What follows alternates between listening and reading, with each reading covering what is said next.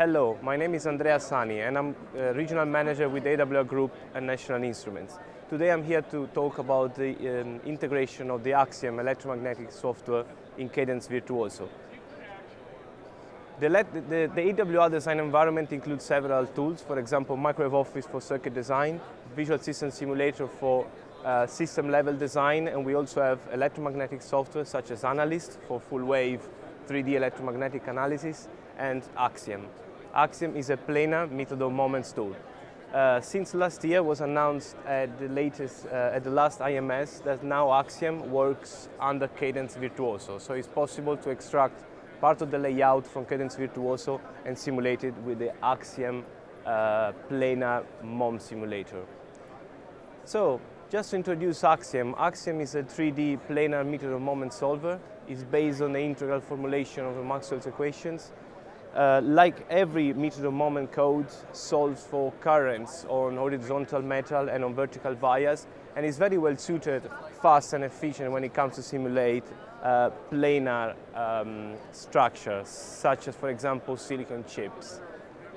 It's very flexible when it comes to port settings. You can have different port options with different ground referencing. They can be interior ports as well as edge place ports. Has got a very advanced and optimized meshing technology, allowing to mesh with hybrid triangle and rectangular mesh cells in order to reduce simulation time. It can also account for thick or thin metal, and it scales very well with capacity, so you can solve quickly and efficiently very large problems. Furthermore, the AXIEM simulation software is very accurate and robust, down to DC up to very high frequency. Here you can see some of the structure that could be simulated with AXIEM under Cadence Virtuoso. You can simulate single elements like spiral inductors or transformers, or you could also apply AXIEM to simulate a larger part of a silicon chip layout. So why should we use EM simulation for analog silicon design?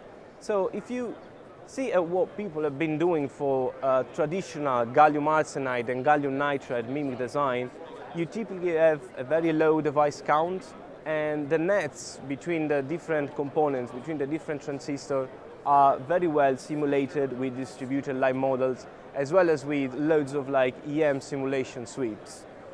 So we can actually say the nets are part of the design flow. On the other hand, in traditional analog design, nets are usually treated as parasitics, and the EM tool is not used in design phase, is more used as a verification tool. But the question is, as we grow in frequency, is still possible to only use EM simulator as a verification tool? So what's happening is that in recent years we've seen people designing silicon chips at higher and higher frequency. Therefore, as a frequency, as you go for higher frequency, the electrical length is longer.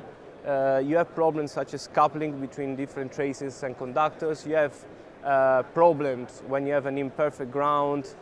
Therefore, all these problems need to be simulated with an electromagnetic tool. So where should we actually use electromagnetic simulation in silicon design? It can be used for things such as distributed structures like inductors and balloons. It can be used for cases where you don't have a model available, like you want to simulate a ground mesh, you don't have a circuit level model available, you need to analyze these within EM software. And of course, another area where electromagnetic simulation is very popular in IC design is when it comes to getting off and on the chip. So EM simulation can be used for simulating bond wires, BGA bolts, packages, and so on. Here you can see a typical simulation, a typical structure, a spiral inductor. The question that we often get is, how do I actually place my ports? And the answer is, you should always place your ports in a way that they should emulate your measurements. So if you can see in this case, you have a plus-minus port, so we have a +2, -2, and AXIEM will impose a voltage between the plus terminal and the minus terminal. And this is very similar to what you actually measure in the lab. Here you can see the meshing on the spiral inductor.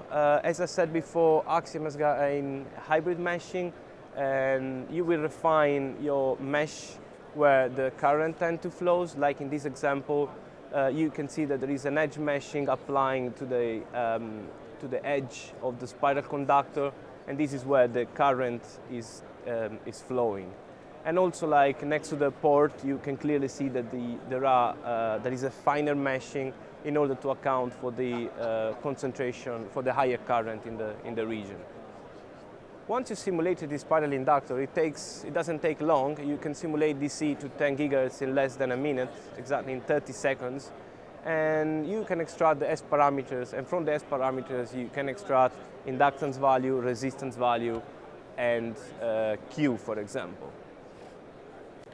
Another area where electromagnetic analysis and AXIEM can be used in silicon chip design is to analyze interconnects. So typically in interconnects you have several devices, like in this case 2 different capacitors, and as you go in frequency, the interconnects between the different elements need to be accounted for.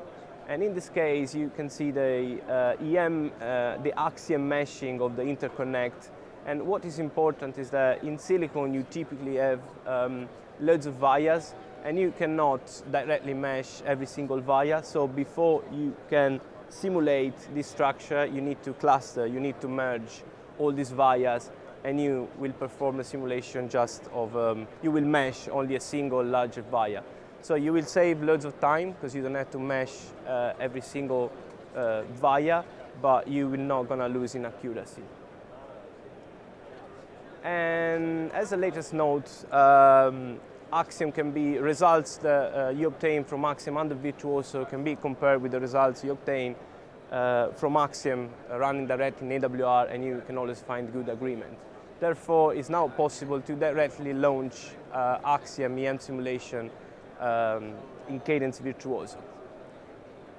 So as a summary, AXIEM is the best-in-class planar 3D EM simulator, and it's now possible to run AXIEM directly from Virtuoso, and we can move the EM tool from being a verification tool for silicon design to be a design tool.